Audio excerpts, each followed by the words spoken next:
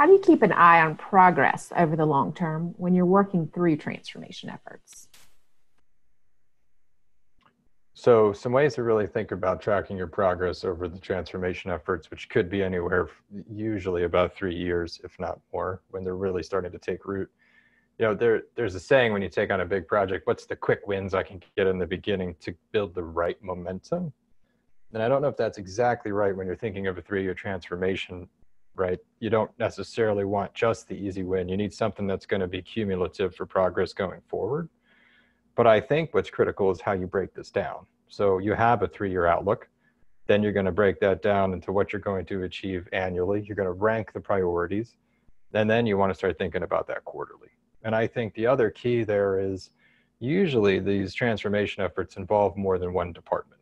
And so how are you integrating these priorities across each department when one department may have the full budget, may be air quote responsible for the main project that year, but it really impacts all the rest of the organization?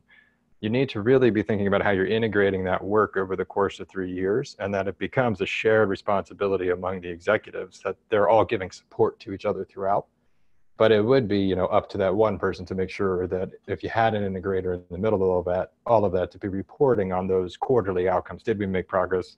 Where are we slipping? The reason we say quarterly is you really don't want to get too far along the path and realize something's not working. You need to allow yourself time to adapt, change, see what's really happening and the realities on the ground. You might get a huge windfall from a grant maker that you didn't expect, which could allow you to do more than you thought. And conversely, maybe something breaks out and there's a new urgency that you have to go handle with some of the budget you had expected.